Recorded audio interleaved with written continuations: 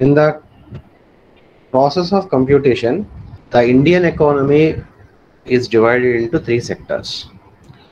Already మనం in the starting క్లాసెస్లోనే అసలు economic activities three majors హెడ్డింగ్స్లో ఉంటాయని నేర్చుకున్నాం మనం. Primary activities, secondary activities and tertiary activities. Okay, so దీన్ని బేస్ చేసుకొని ఏ ఎకానమీలో అయినా సరే కంప్యూట్ చేసే మెజరింగ్ ఆర్గనైజేషన్ మనకైతే ఎన్ఎస్ఓ, నేషనల్ స్టాటిస్టిక్స్ ఆఫీస్, ఆ ఎకానమీలో ఉన్న డిఫరెంట్ యాక్టివిటీస్ని త్రీ సెక్టర్స్లో డివైడ్ చేశారు. అవి primary sector, secondary sector and tertiary sector. వీటినే మనం సింపుల్గా primary సెక్టర్ని agriculture and allied sector అంటారు. అంటే నాట్ జస్ట్ అగ్రికల్చర్తో పాటు అగ్రికల్చర్కి రిలేటెడ్ అయిన యాక్టివిటీస్ అన్నీ కూడా, అందుకే అగ్రి అండ్ అలైడ్ సెక్టర్ అని అంటారు దాన్ని. సెకండరీ సెక్టర్లో మేజర్గా ఇండస్ట్రియల్ ప్రొడక్షన్ సంబంధించినవి వస్తాయి, and there four it is also called as industrial sector. And some times news పేపర్లో అది కూడా మ్యానుఫ్యాక్చరింగ్ సెక్టర్, తయారీ రంగము అని కూడా రాస్తారు. And third one is completely synchronise with service sector, tertiary sector or service sector. ఇవన్నీ కూడా మీరు మనకి కాంపిటేటివ్ ఎగ్జామినేషన్స్లో కూడా వస్తూ ఉంటాయి. అంటే we have to remember all these things. And not only this, అంటే గ్రూప్ 2 లెవెల్లో అలాంటి ఎగ్జామ్ రాసేటప్పుడు స్టాటిస్టిక్స్ నేర్చుకునేటప్పుడు ఎవ్రీ సెక్టార్లో గ్రోత్ రేట్ ఎంత ఉంది, అలాగే ఎవ్రీ సెక్టార్ కాంట్రిబ్యూషన్ ఎలా ఉంది, ఇవన్నీ కూడా ప్రిపేర్ అవ్వాల్సి వస్తుంది. Okay, and civil services and group 1 వీటిల్లో మెయిన్స్ ఆన్సర్స్ రాసేటప్పుడు మనకి ఆ ట్రెండ్ అనాలిసిస్ అనేది చాలా అవసరం అవుతూ ఉంటుంది. సో బేసికల్లీ అసలు ఎన్ఎస్ఓ నేషనల్ ఇన్కమ్ని మెజర్ చేసేటప్పుడు సో అది ఎలా చేస్తుంది అనే ప్రాసెస్లో ఇది ఒకటి మనం నేర్చుకుంటున్నాం అనమాట. And see these 4 comes under the primary sector. చూడండి, అగ్రికల్చర్ తెలిసిందే, వ్యవసాయం, పంటలు పండించడం, కూరగాయలు, హార్టికల్చర్ అన్నీ, ఇంకా అగ్రికల్చర్ రిలేటెడ్ అన్నీ కూడా అందులోకి వచ్చాయి. Production of food grains, vegetables and others. Next forestry. అంటే ఇక్కడ ఫారెస్ట్రీ మీన్స్ దాన్ని అటవీ సంపద అంటారు. అంటే హియర్ ఏం చేస్తామంటే ఇప్పుడు for example red sandal forest నుంచి తీసుకొని అవి బిజినెస్ చేసుకోవడం అలా. అంటే ఇక్కడ ప్రైమరీ సెక్టర్లో ఏమవుతుందంటే something extraction are production of raw material. అంటే ఇక్కడ ఏదో ఒక ప్రాసెసింగ్ అంటూ పెద్ద ఎక్కువ ఏం జరగదు. ఇక్కడ డైరెక్ట్గా మనం చెప్పుకున్న ఎకనామిక్ యాక్టివిటీస్లో ప్రైమరీ యాక్టివిటీస్ ఉంటాయన్నమాట. ఏదైనా పెంచడం కానీ, ఇప్పుడు చూడండి యూక్లిప్టస్ ట్రీస్ పెంచుతూ ఉంటారు, కమ్యూనిటీ ఫారెస్ట్రీ అని, అగ్రో ఫారెస్ట్రీ అని, ఇలాంటివన్నీ ఉంటాయి. ఎర్రచందనం చెట్లు పెంచడం. ఓకే, పెంచిన తర్వాత ఒక 20 years అంత అయిన తర్వాత వాటిని అమ్మేసుకుంటారు, ఇలా అనమాట. అంటే the economic activities very primary in nature, processing ఎక్కువేమి ఉండదు. అలాంటి వాటిని ప్రైమరీ సెక్టర్లో పెడతారు. అలాగే మత్స్య సంపద, ఫిషింగ్ అంటే ఇక్కడ మెరైన్ ఫిషింగ్ కావచ్చు, ఆక్వాకల్చర్ కావచ్చు. అలాగే యానిమల్ హస్బెండరీ, పశు సంరక్షణ, అది పౌల్ట్రీ కావచ్చు, లేదంటే డైరీ ఫామ్ కావచ్చు. అంటే డైరీ ఫామ్లో ఏం చేస్తారు, మీరు ఆ పశువులను పెంచుతారు, దాని నుంచి పాలు వస్తాయి, ఆ పాలను అమ్ముతారు. పశువులు చిన్న అంటే ఫర్ ఎగ్జాంపుల్ పౌల్ట్రీలో ఉంటుంది, చిన్న కోడి పిల్లలను తీసుకుంటారు, వాటిని కొంత ఏజ్ వచ్చేంతవరకు పెంచుతారు, వాటిని అమ్మేస్తారు. ఇది ప్రైమరీ సెక్టర్లో. అదే ఆ డైరీ ఫామ్ నుంచి వచ్చిన పాలని కనుక ప్రాసెసింగ్ చేసి సమ్ గీ కిందనో, లేదంటే కోవా కిందనో, లేదంటే పన్నీర్ కింద ఇలా తయారు చేశారనుకోండి, అది ప్రాసెసింగ్ అనమాట. ఇంకొద్దిగా వాల్యూ ఎడిషన్ చేస్తాం మనం దానికి, అది సెకండరీ సెక్టర్లోకి వెళ్తుంది. అక్కడ మిషనరీ అదంతా యూజ్ చేస్తాం, పీపుల్ని ఎక్కువ మంది పెట్టుకుంటాం, అది సెకండరీ సెక్టర్లోకి వెళ్తుంది. These 4 divisions come under primary sector. ఈ సెకండరీ సెక్టర్ అనేసరికి ఇక్కడ ముఖ్యంగా ఈ ప్రైమరీ సెక్టర్లో వచ్చే రా మెటీరియల్ని ప్రాసెస్ చేయడం, ఇలాంటివన్నీ చేస్తూ ఉంటారు. ఈ సెకండరీ సెక్టర్లో మెయిన్ కూడా manufacturing sector, large scale production using machinery and more number of people. Okay, దీంతో పాటు mining and quarrying. Actually mining and quarrying అనేది కొద్దిగా డిబేటబుల్ అనమాట. కొన్ని ఎకానమీస్లో దీన్ని ప్రైమరీ సెక్టర్లో పెట్టుకుంటారు. అంటే ఇక్కడ కూడా ఏంటి, మైనింగ్ అంటే ఏం చేస్తారు, ఎక్స్ట్రాక్షన్, అంటే నేచురల్ రిసోర్సెస్ నుంచి ఎక్స్ట్రాక్ట్ చేసుకుంటారు. బట్ మన ఎకానమీలో మాత్రం మైనింగ్ అండ్ క్వారీని సెకండరీ సెక్టర్లోనే పెట్టారు. Why? Because here also extraction అంటే అదేమి సింపుల్గా డైరెక్ట్గా జరిగిపోదు కదా. హ్యూజ్ మెషినరీ అంతా యూజ్ చేయాల్సి వస్తుంటుంది అక్కడ. ఒక సింగరేణి కాలరీస్ చూడండి, coal mining, huge amount of work, huge number of workers use చేస్తారు. అలాగే మెషినరీ, చాలా మెషినరీ యూజ్ చేస్తారు. కాబట్టి మైనింగ్ అండ్ క్వారీయింగ్ కూడా, అంటే గనులు తవ్వకం, అలాగే వాటి నుంచి వచ్చిన వాటిని ఇప్పుడు ఫర్ ఎగ్జాంపుల్ బంగారమే ఉంది అంటే బంగారం డైరెక్ట్ తవ్వుతామా ఏంటి? Do we get the gold directly from the earth? Quartz అని ఒక మినరల్ వస్తుంది. క్వార్జ్ అనే మినరల్ని ప్రాసెస్ చేస్తే చేస్తే చేస్తే చేస్తే గోల్డ్ వస్తుంది. అంటే 1 టన్ క్వార్జ్ మినరల్ని ప్రాసెస్ చేస్తే ఒక నియర్లీ ఒక 10 గ్రామ్స్ లేదంటే ఒక 50 గ్రామ్స్ గోల్డ్ వస్తుంది. మరి ఈ ప్రాసెసింగ్ అంతా చేస్తాం కదా, అదంతా మైనింగ్ అండ్ క్వారీయింగ్లోకి వస్తుంది. అలాగే క్వారీలు అంటారు, వినే ఉంటారు మీరు, ఈ గ్రానైట్ క్వారీస్. అవన్నీ మనకి కింద ఫ్లోరింగ్ వేసుకుంటారు, గ్రానైట్ అంటే అలా స్లాబ్స్ అయినా దొరుకుతాయి, మనకి దొరకవు కదా.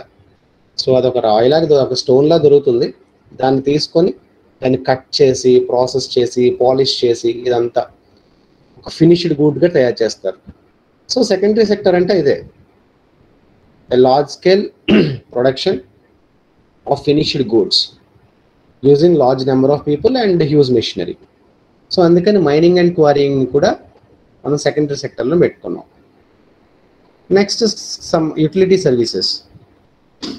అంటే సర్వీసెస్ అంటే మళ్ళీ ఇక్కడ don't go to this sector, ఆ కన్ఫ్యూజన్ అవ్వకండి.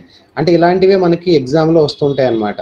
సేమ్ ఇదే స్టేట్మెంట్ ఇచ్చాడు అనుకోండి, electricity, gas, water supply and other utility services comes under which sector of Indian economy. మనం సర్వీసెస్, సార్ చెప్పారు సర్వీసెస్ అంటే టెరిషరీ అని వెంటనే పెట్టేయకూడదు. ఆ నేచర్ అర్థం చేసుకోండి. ఇక్కడ ఎలక్ట్రిసిటీ, గ్యాస్, వాటర్ సప్లై ఇవన్నీ అంటే, అలాగే అదర్ యూటిలిటీ సర్వీసెస్ అంటే like waste water treatment, okay, అలాగే శానిటేషన్, ఇలాంటివన్నీ. అంటే అక్కడ కూడా మనకి ఆ నేచర్ బట్టి అక్కడ ఇప్పుడు ఎలక్ట్రిసిటీ అందించాలి మీకు. ఓకే, ఎలక్ట్రిసిటీ అందించాలంటే ఎలక్ట్రిక్ వైర్స్, ఆ సబ్స్టేషన్ చూడండి ఎంత మిషనరీ అంతా ఉంటుందో. అలాగే గ్యాస్ పైప్స్, అలాగే water supply, drainage canals. Okay, so ఈ electricity, gas, water supply and other utility services అనేవి టెరిషరీ సెక్టార్లోకి రావు, సెకండరీ సెక్టార్లోకే వస్తాయి. సో ఇది ఒకటి బాగా గుర్తుంచుకోండి మీరు. Next construction. ఇక్కడ కన్ఫ్యూజన్ ఎలా వస్తుంది అంటే చూడండి, సర్వీస్ సెక్టార్లో రియల్ ఎస్టేట్ ఉంది, సెకండరీ సెక్టార్లో కన్స్ట్రక్షన్ ఉంది, నిర్మాణ రంగం. అంటే ఇక్కడ రియల్ ఎస్టేట్ అంటే అదొక ట్రేడ్ అనమాట, అదొక బిజినెస్, అమ్మడం కొనడం. కన్స్ట్రక్షన్ అనేది ఏంటంటే కట్టడం, ఒక బిల్డింగ్ అనే ఒక ఫినిషింగ్ గూడ్ని తయారు చేయడం. So real estate is different, construction is different. Real estate ఏమో సర్వీస్లోకి వస్తుంది. సో ఇది ఒకటి. ఇలా అంటే ఏవైతే దగ్గరగా ఉండి ఆ రిలేషన్ ఉందో వాటిని మనం క్యాచ్ చేయాలి. This is about secondary sector. So secondary sector అంటే large scale of human power, అలాగే మిషనరీ పవర్ యూస్ చేసి వెరీ హై అమౌంట్లో ఫినిష్డ్ గూడ్స్ తయారు చేస్తారు. This is secondary sector. Now tertiary sector. So tertiary sector అంటే ఇక్కడ services. అంటే here the money value is given to the service provided by the persons out of the skills. అంటే చూడండి, trade, business. Trade అంటే అమ్మడం కొనడం. అంటే ఇప్పుడు ఫర్ ఎగ్జాంపుల్ ప్రైమరీ సెక్టార్లో వెజిటబుల్స్ పండించారు, సపోజ్ పొటాటో పండించారు అనుకోండి, అది అగ్రికల్చర్లో పొటాటో పండించారు, దాన్ని ప్రాసెస్ చేశారు. తర్వాత సెకండరీ సెక్టార్లో అంటే మన ఆలు చిప్స్ తయారు చేశారు, అది సెకండరీ సెక్టార్. అది ఇప్పుడు ఈ చిప్స్ మనకి షాప్లోకి వచ్చాయి, షాప్ కీపర్ ఏం చేస్తాడు, సెల్ చేస్తాడు, ఇది సర్వీస్ అవుతుంది. అంటే ఈ షాప్ కీపర్ వాటిని ఏం తయారు చేయలేదు, అదే మన ఏంటది బింగో పేరు గుర్తు రావట్లేదు నాకు అసలు. Chips, Lays chips. ఫార్మర్ ఏమో ప్రైమరీ ప్రొడక్షన్ చేశాడు, ఆ లేస్ కంపెనీ ఏదో ఉంటుంది మరి, ఆ లేస్ కంపెనీ ఏదో వాళ్ళు సెకండరీ ప్రొడక్షన్ చేశారు, అది షాప్లోకి వచ్చిన తర్వాత వీడు అమ్ముతున్నాడు. ఇది సర్వీస్ సెక్టర్ అవుతుంది. సో ట్రేడ్ అంటే అది చిన్న లెవెల్లో trade. So trade of different types. So ఇవన్నీ కూడా టెరిషియరీ సెక్టర్లోకి వస్తాయి. అలాగే హోటల్, హాస్పిటాలిటీ, అంటే హోటల్ అంటే హోటల్ అనే కాదు, హాస్పిటాలిటీ సెక్టర్ అంతా కూడా. ఆ హోటల్లో చూడండి ఫుడ్ అది వడ్డిస్తారు, తర్వాత మనకి లాడ్జింగ్ ఇస్తారు, అసిస్ట్ చేస్తారు మనని. నెక్స్ట్ ట్రాన్స్పోర్ట్ అంటే బస్, ట్రైన్, రైల్వే సర్వీసెస్ ఇవన్నీ. Next storage in the sense godowns ఉంటాయి కదా, కోల్డ్ స్టోరేజెస్, తర్వాత ఎఫ్సిఐ గోడౌన్స్ ఉంటాయి, అక్కడ ధాన్యం అవన్నీ స్టోర్ చేసుకుంటారు, పెద్ద పెద్దవి. ఫ్రీజర్స్ ఉంటాయి. అలాగే ఈ ఆక్వాకల్చర్లో ప్రొడ్యూస్ చేసిన, ఈ ఫిషింగ్లో ప్రొడ్యూస్ చేసిన ఫిషెస్ని వీటిని చూడండి, పెద్ద పెద్ద కోల్డ్ స్టోరేజెస్ అంటే ఐస్ అది వేసి స్టోర్ చేస్తారు. అలాంటి స్టోరేజెస్ కూడా దానికి వీళ్ళు అలా స్టోర్ చేసినందుకు పే చేస్తాడనమాట. అలాగే communications, both telecommunication, TV communication. ఇదిగోండి కమ్యూనికేషన్ అంటే మనం మొబైల్స్ అవి యూజ్ చేస్తున్నాం కదా, మనం డేటా కొనుక్కుంటాం, కాల్స్కి ఛార్జెస్ కొనుక్కుంటాం, ఇవన్నీ సర్వీసెస్. అలాగే బ్రాడ్కాస్టింగ్, టీవీ, అలాగే DTH, direct to home services, ఇవన్నీ కూడా వస్తాయి. Trade, hotel, transport. చూడండి ట్రాన్స్పోర్ట్ అంటే రోడ్లు కాదు ఇక్కడ, ట్రాన్స్పోర్ట్ అంటే బస్ సర్వీసెస్, రైల్వే సర్వీసెస్, అలాగే ఓలా క్యాబ్ సర్వీసెస్ ఉన్నాయి కదా, అది కూడా సర్వీస్ సెక్టర్లోకి వస్తుంది. Okay, storage services, communication and broadcasting services. Next financial services in the sense ఈ బ్యాంకింగ్ సెక్టర్ అంతా ఫినాన్షియల్ సర్వీసెస్. ఇన్సూరెన్స్ సెక్టర్, బ్యాంక్స్లో ఏం చేస్తారు, వాళ్ళు మనకు లోన్స్ ఇస్తారు, డిపాజిట్ చేసుకుంటే దాని మీద ఇంట్రెస్ట్ ఇస్తారు, అలాగే ఇన్సూరెన్సెస్. సో ఈ సెక్టర్స్ అన్నీ కూడా ఫినాన్షియల్ సెక్టర్స్, ఆర్థిక సేవలు. రియల్ ఎస్టేట్ చెప్పాను కదా, ఈ ల్యాండ్ కానీ, హౌసెస్ కానీ, బిల్డింగ్స్ కానీ, ఇవి సెల్లింగ్ అండ్ బయింగ్ ప్రాసెస్ని రియల్ ఎస్టేట్లోకి వస్తుంది. And some professional services. What are the professional services? Teaching is a professional service. Medical care, doctor, nursing, software employees, professional services. So ఇవన్నీ కూడా వస్తాయి. నెక్స్ట్ పబ్లిక్ అడ్మినిస్ట్రేషన్, ఐఏఎస్ నుంచి IPS నుంచి కిందన government సెక్టార్లో పనిచేసే అటెండర్ వరకు అందరూ కూడా పబ్లిక్ అడ్మినిస్ట్రేషన్లోకి వస్తారు. వాళ్ళు ప్రొవైడ్ చేసే సర్వీసెస్, సో వాటికి వాళ్ళు జీతాలు తీసుకుంటూ ఉంటారు. అలాగే వాళ్ళు ప్రొవైడ్ చేసే సర్వీసెస్కి, అంటే గవర్నమెంట్ ప్రొవైడ్ చేసే సర్వీసెస్కి మనం ఫీజెస్ కడుతూ ఉంటాం. ఫర్ ఎగ్జాంపుల్ మీకు ఒక ఇన్కమ్ సర్టిఫికేట్ కావాలి, చూడండి మీ సేవకి వెళ్తారు, లేదంటే ఇప్పుడు మనకైతే సచివాలయంలో ప్రొవైడ్ చేస్తున్నట్టున్నారు, అక్కడికి వెళ్ళి కొంత అమౌంట్ ఏదో ఉంటుంది, మనం బయట ఇచ్చే అమౌంట్ కాదు. ఓకే, దానికి ఒక ప్రిస్క్రైబ్ అమౌంట్ ఉంటుంది, ఒక 30 రూపీసో 40 రూపీసో, అది ఫీజు అనమాట, మనకు ఆ సర్వీస్ గవర్నమెంట్ ప్రొవైడ్ చేస్తున్నందుకు.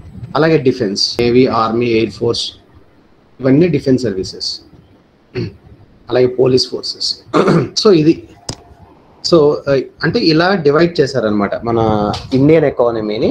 In order to compute national income ఇలాగ 3 సెక్టర్స్గా డివైడ్ చేశారు.